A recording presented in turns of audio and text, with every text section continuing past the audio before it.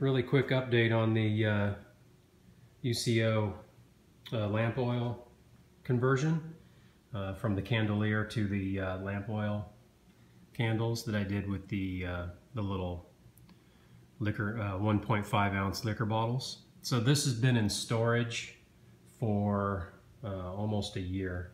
Actually about 10 months it's been in storage, and I stored it just like you see here.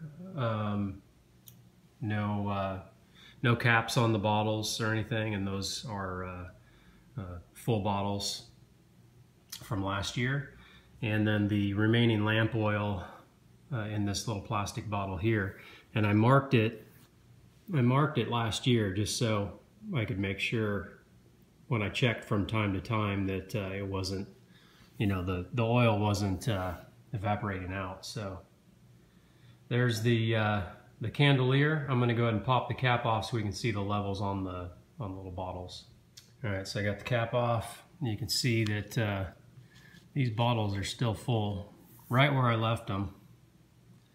So no evaporation of the oil. It seems to be at the same level. So I'm going to go ahead and give them a light and see if they light right off the bat. All right, so I did check around the tops here and inside just to make sure there wasn't any oil that had leaked. So I'm going to go ahead and get these wicks lit and see if you can store it just with full bottles and then just light it when you need it.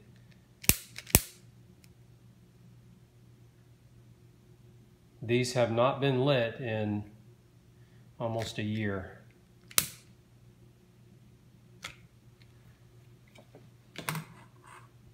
There you have it.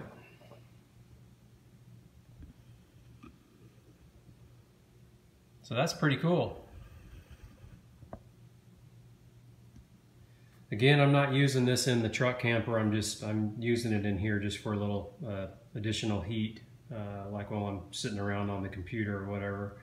And this stuff burns for about 10 hours and puts off some pretty good heat. It's just like one of those little personal heaters. It's not going to heat a room, but it keeps you comfortable while you're sitting at your computer, sipping a cup of coffee or whatever. So I'm still digging it. That UCO Candlelier is pretty cool. So I'm going to break this thing out and keep using it for the rest of the winter here while I'm doing computer stuff in the morning.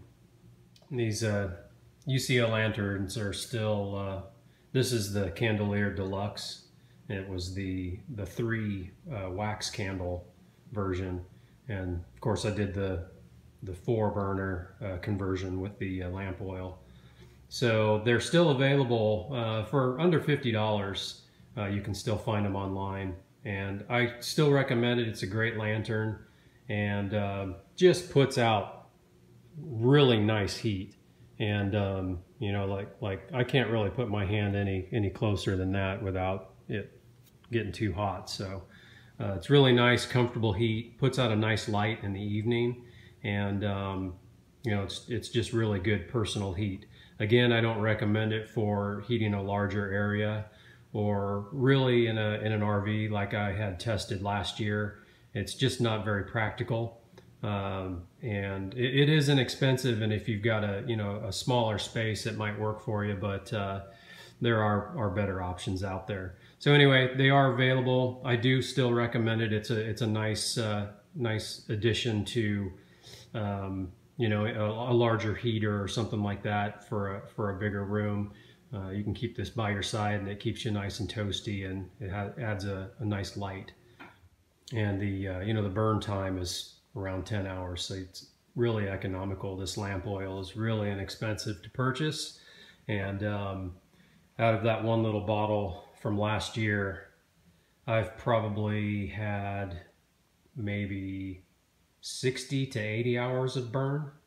So, and that bottle was $10 or less, so pretty economical. All right, so I'll get back to the truck camper videos a little bit later this week. Got a couple of maintenance videos as far as the furnace and the safety systems. and propane and appliances and things like that. So stay tuned for those. If you haven't subscribed, go ahead and hit that subscribe button, and we'll see you on the next video. Later.